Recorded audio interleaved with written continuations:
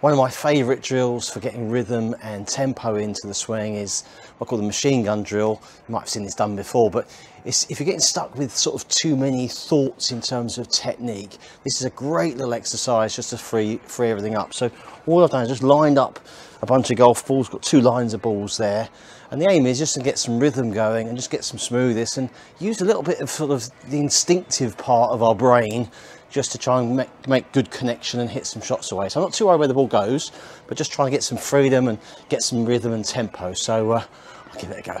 So let's go.